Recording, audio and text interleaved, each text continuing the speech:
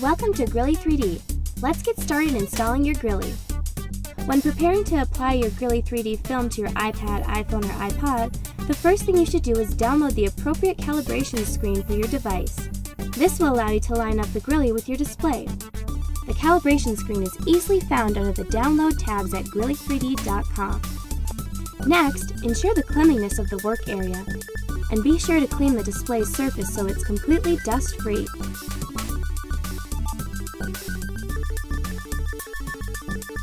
Carefully peel the Grilli from its protective backing. With the calibration screen displayed on your device, simply bow the Grilli and center it on the arrows. Fine alignment is achieved by slightly rotating the Grilli until the screen pattern is vertical.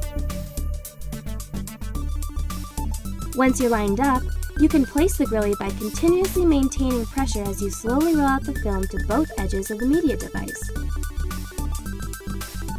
Once your Grilli is applied, you may find you have a bubble or two. Simply pull back the edges of the Grilli until you reach the bubble and reapply using your finger to push out any air under the film. With a properly applied Grilli, you should be able to look directly across the screen and see the screen pattern is aligned with the calibration screen arrows. You are now ready to start viewing in 3D using your Grilli. Grilli 3D. Get in it, be in it.